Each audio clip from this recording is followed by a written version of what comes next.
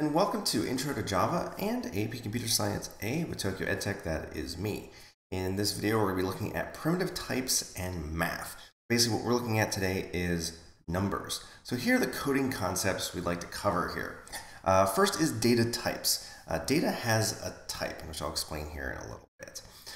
In the previous lesson, we learned how to print hello world. So now we're going to learn how to print with variables, which are represent numbers. Or store numbers when you want to look at it. And then we'll also talk a little bit about the variable naming rules, because there are rules. We'll talk about how to do math on various numbers. We can add some numbers, we can subtract some numbers, etc. Another thing you'll find very common in coding is where we change the value of a number. So we add to it or we subtract from it. It could be 1, could be 2, could be more, depending on the problem we're trying to solve. And then we also have something called the math class, which has some built-in methods that we can use to do some math calculations. See here later. Let's go ahead and get started. So just to review from last time, as you may recall, hopefully, we need to create a class and we need to give it a name. And that name is capitalized. The first letter is capitalized. Internal words are capitalized. And this name must match exactly the file name, so primitive types and math.java. So the class is primitive types and math. And if we're going to execute our program, we need a main method. So this, just basically memorize that. It's public static void main, string, square brackets, args, and we have our curly braces. So this is our standard Java program style. So before we get started, so let's take a look at the different data types. Now I have this website here, W3 Schools.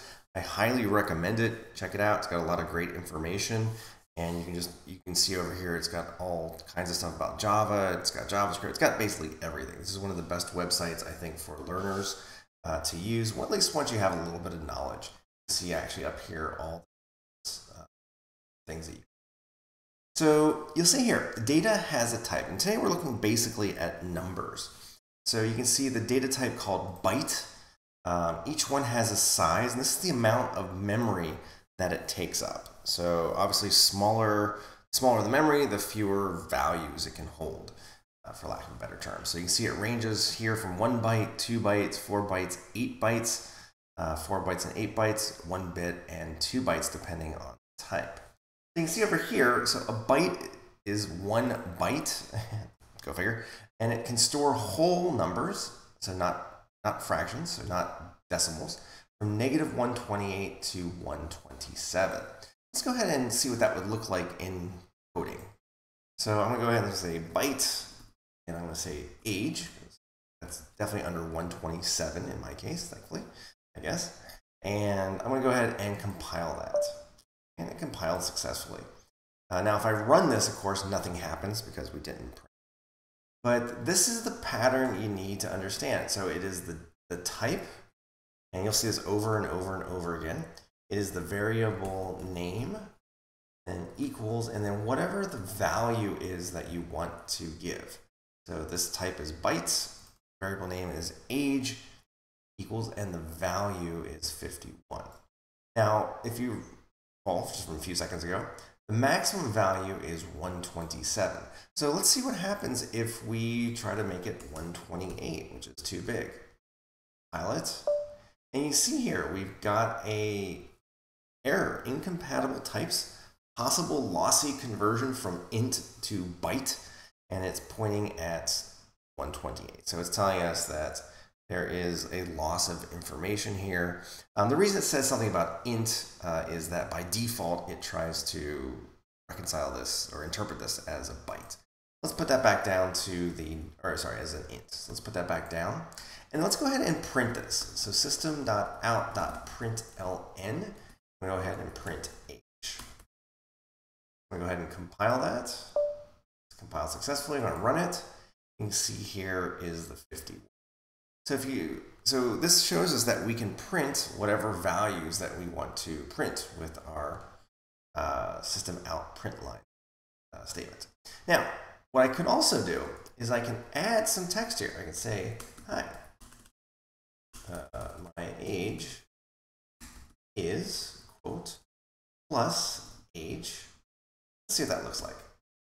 So it's kind of weird here because we got a plus, but we're not adding numbers, we're adding text and a number. So when we're using println, println, depending on how you want to say it, it will combine those together as text. You see here, hi, my age is 51. Now I'm like a little bit I don't know, strict about this sort of thing. I don't like that because it's a sentence, and sentences should have periods at the end or whatever, exclamation points. So you can see here how I've added plus age plus period. And if I run that, see my age is 50. A couple things just to show you here. The spaces here don't matter. I just put the extra spaces in because it makes it a little bit easier to read, but that is perfectly acceptable. However, the spaces inside the quotation marks do matter. So there's no space here. Okay, run that, you'll see that there's no space here. That looks nice. So anyway, so byte, we go back to this. So we have byte, short, int, and long.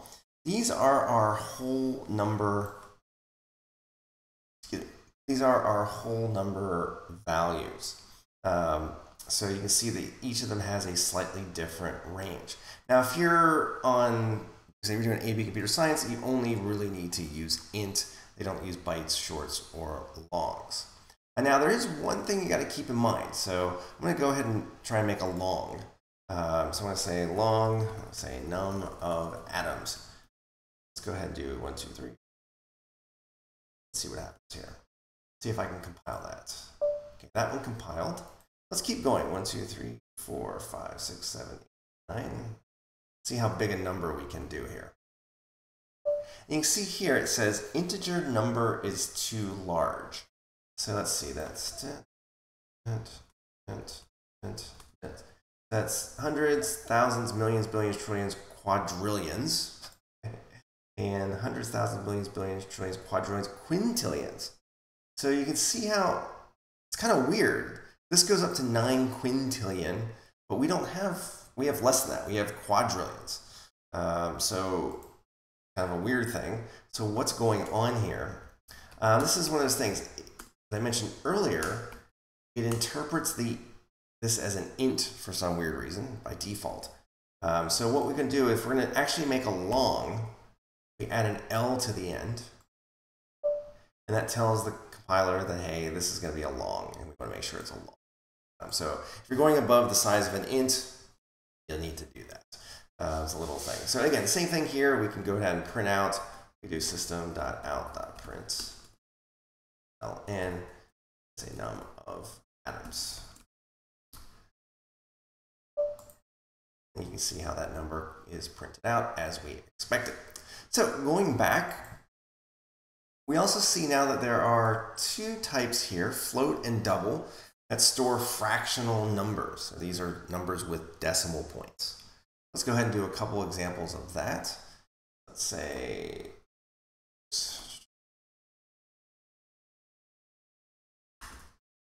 float, I don't know, say 123.456, and spell length correctly, h. I can do system.out.println and do that. Incompatible types, possible lossy conversion from double to float. So you can see how it's thinking it is a double. Do we print F here? Not sure. And that, yeah, so same thing with floats.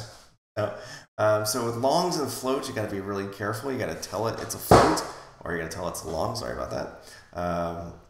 But again, if you're doing AP Computer Science, you're going to be using ints and doubles anyway. So I'm going to say double, and we'll say, and I usually use gigawatts. My example, 1.21. Say system.out.println. Quote plus gigawatts plus quote.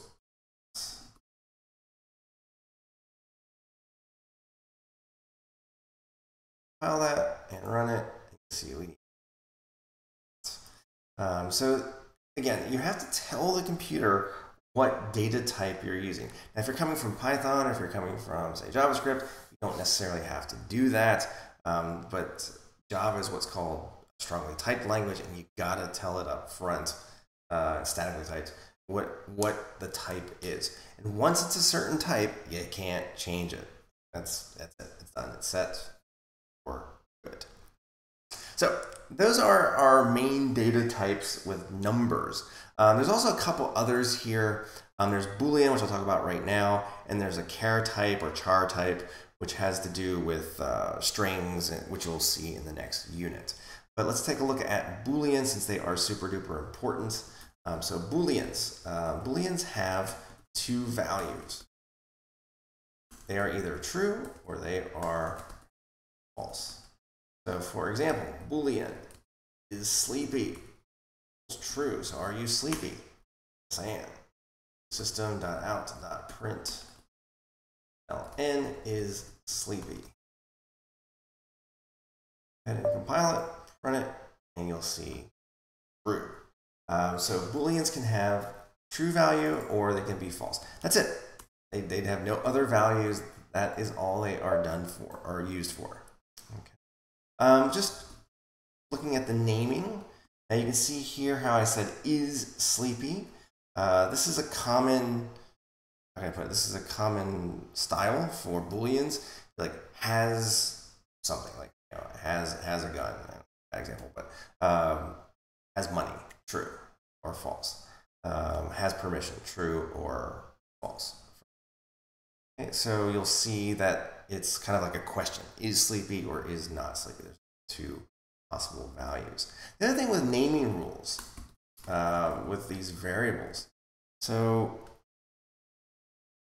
if we take a look at the ones you see up above, you can see that age equals, you see num of atoms. Notice there's no spaces in here. So if I went ahead and put a space in, I said num of atoms. This is a common beginner mistake. I try to compile it, we'll get an error. So it tells you line 10, it kind of points right here, it tells you where the problem is, and it just doesn't like it. So variable names cannot have spaces.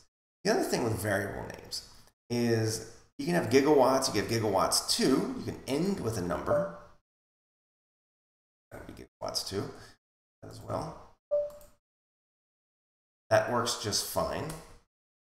But if you put a number at the beginning, you can't do that, you'll get an error. It will not compile. It says error, not a statement, and double to gigawatts equals 1.21. It doesn't like that. Okay, so just keep that in mind when you are coming up with variable names. So no spaces, capitalize the internal words. So starts with always starts lowercase, but of is capitalized, atoms is capitalized, and cannot start. So those are some of the variable naming rules. There are a few other things there's something called a final static value, but we'll get to that some other time. You'll see that other places. Okay. So those are the basic variable types, and those are the basic variable naming conventions. So next part, we want to take a look at math. Okay, so let's go ahead and do, let's say, int x equals 5, int y equals 10, and then we can say int z equals x plus y. And if we do system.out.println z, we should hopefully compile. We should hopefully see 15. Now we could have printed it out like this. X plus, this is kind of a weird one, plus quote, plus y, quote, plus, quote, plus z. Now the color really helps here. So we're taking the value of x, and then we're taking the value of, oh, this should not be in quotation marks, sorry. value of y, and we're adding the plus sign, the equal sign, equals z. So if we run that, see 5 plus 10 equals 15. So this is x here, and plus string plus, and we see y, and we see the equal sign. Okay, so be careful with that. It gets a little tricky as you're trying to type. So we can also subtract. Okay, minus, and compile it and run it. Okay, 5 minus 10 equals negative 5. We can multiply. It's not a times, it's not an X, it is an asterisk. Like a keyboard, it's Shift 8. 5 times 10 equals 50. And division is this little slash, /. And now this is where it gets a little bit weird. So 5 divided by 10, so if you're good at math, you should say to yourself, well, that should be 0.5. But the problem is that these are integers. Z is an integer. So integers don't have a decimal place. So in this case, what happens is the decimal is removed. So we have, so it would be 0.5, but the 0.5 is not included because it's an integer.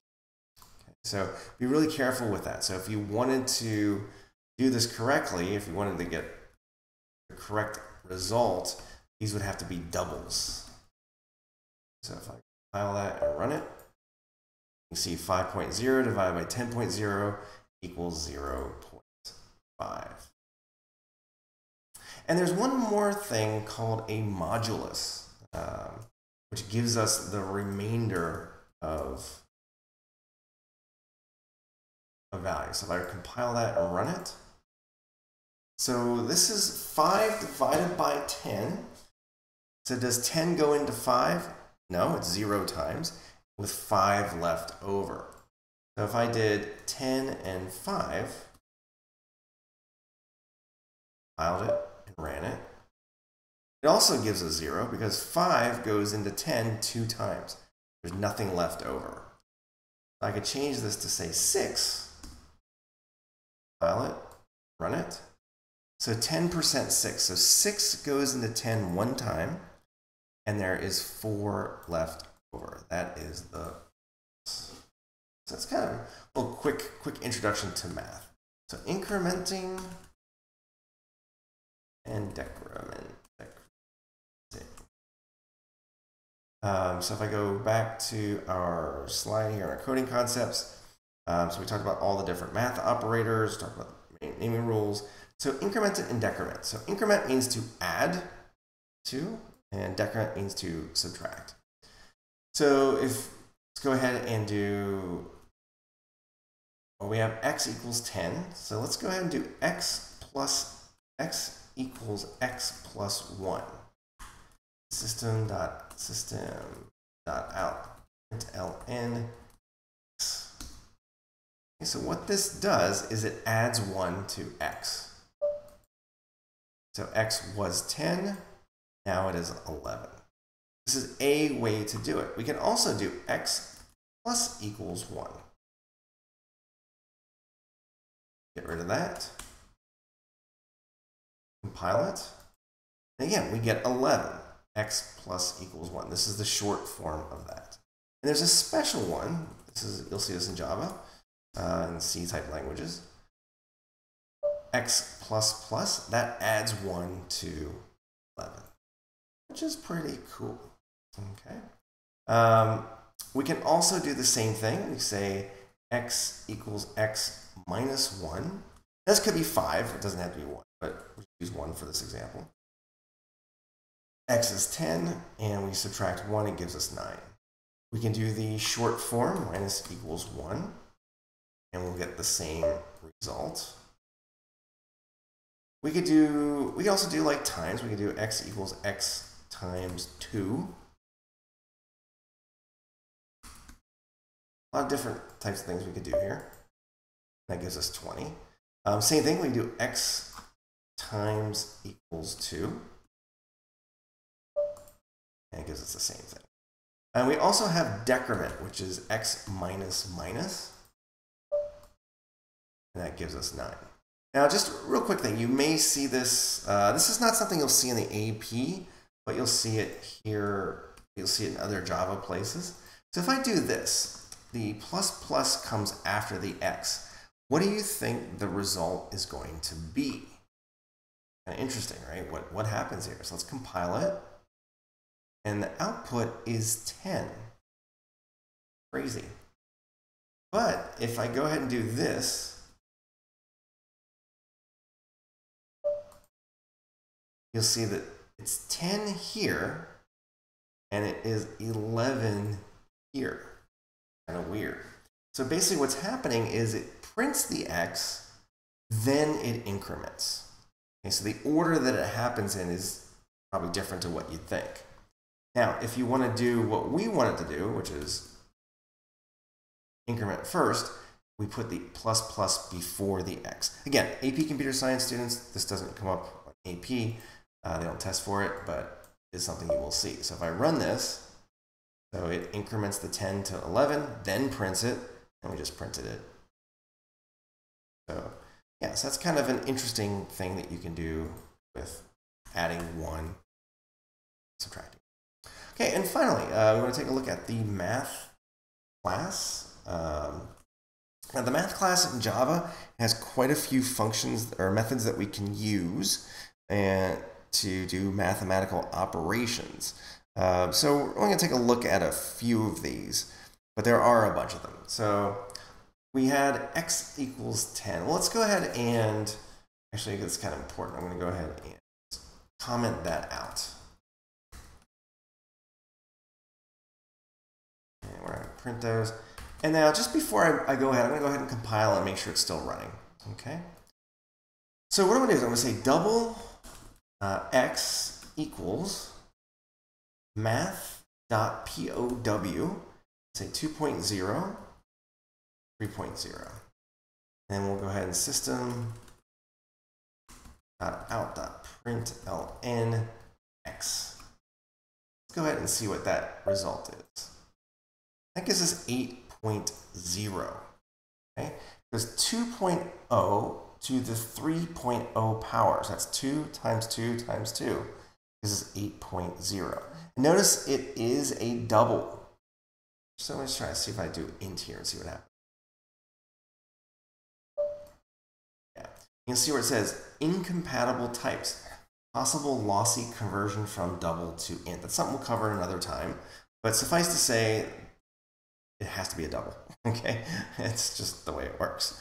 Now, we also have math.square root. We can say double y equals math.sqrt. Say 25.0.